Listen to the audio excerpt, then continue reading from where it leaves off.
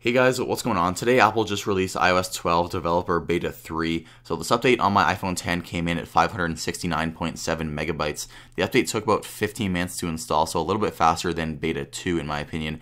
And the update is a bit smaller than Beta 2, as to be expected as we move down the line of new iOS 12 betas. But nevertheless, there are still a few changes and tweaks and bug fixes that I want to go through with you in this video.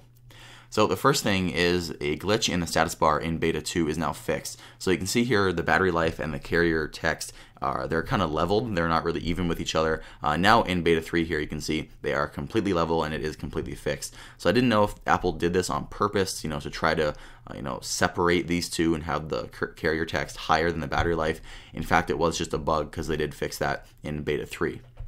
Another glitch that they did fix is in the Twitter application. So in the Twitter application, there was a blank login screen. So if you happen to log out of Twitter and you want to log back in, it would just show a blank login screen and it would make the Twitter app completely inaccessible, until you updated to the next beta, which is Beta 3 today. So I actually had to use a completely different Twitter application for a whole week until I was able to sign back into Twitter. So thank you, Apple, for fixing that. I don't know why, a beta release is going to fix a Twitter login screen. It's kind of weird in my opinion, but at least they did fix that and I can use Twitter, once again, the stock application on my iPhone.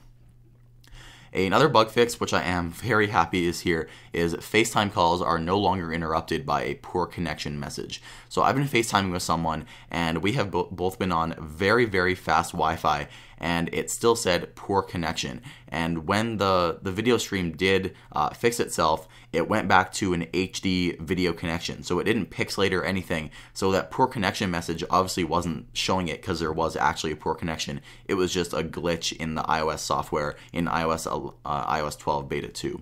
So Apple did fix that now and FaceTime calls should work perfectly. Another small tweak here that I did find, courtesy of my friend Sam over at iUpdateOS, is if you have a long carrier text on an iPhone 10 in the top left, it will now scroll through instead of just putting 3 dots. So I'll put the video that he released up here in the video, but if you do have a long carrier text, it will now scroll through so you can read the whole thing.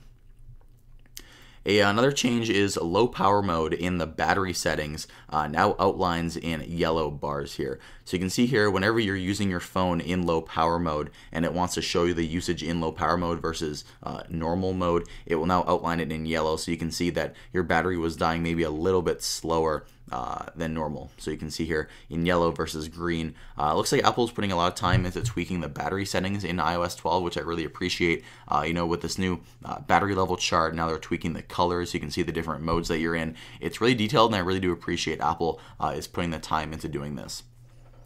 So possibly the biggest change here in iOS 12 Beta 3 is the new Maps application. So Apple has completely overhauled Maps in iOS 12 Beta 3. So a quick example, here is before. This is a screenshot from my iPad, but it's still the same area. This is Beta 2, and this is Beta 3. You can see here it's a lot more detailed. You can see there's more texture outline. You can see Apple recognizes different textures now in the application. You can see there's green and beige and darker green. There's different colors when Apple recognizes that there are different types of ground and different areas in the map. Versus before, it just didn't look very detailed here. It's all beige, and then the road is up here and these are the different buildings. But here on Beta 3, you can see it's a lot more detailed. And I'll quickly jump into this post that I saw here on Twitter. You can see here is old versus new. So you can see here they outline more detailed stuff in green. You can see Apple does recognize a lot more textures and stuff.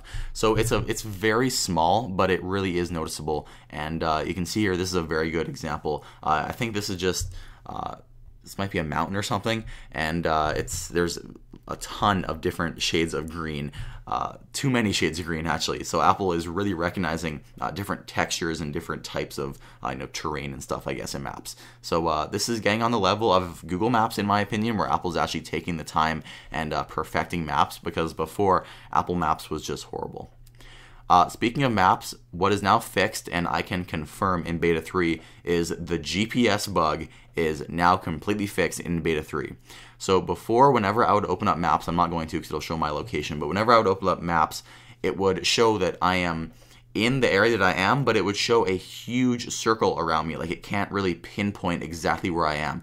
Now, whenever I open up Maps, it can exactly pinpoint where I am on Earth, and Maps works fine now. So I don't know what happened there on Beta 1 and Beta 2 with the GPS bugs, but it is all fixed now. So, guys, that is iOS 12 Beta 3.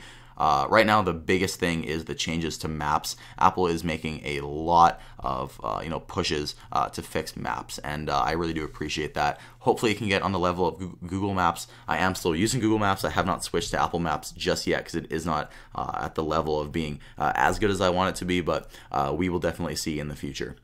So, guys, if there are any changes that you found in iOS 12 Beta 3, let me know in the comments down below. My name is Mike. Thanks so much for watching, and I'll see you in the next one.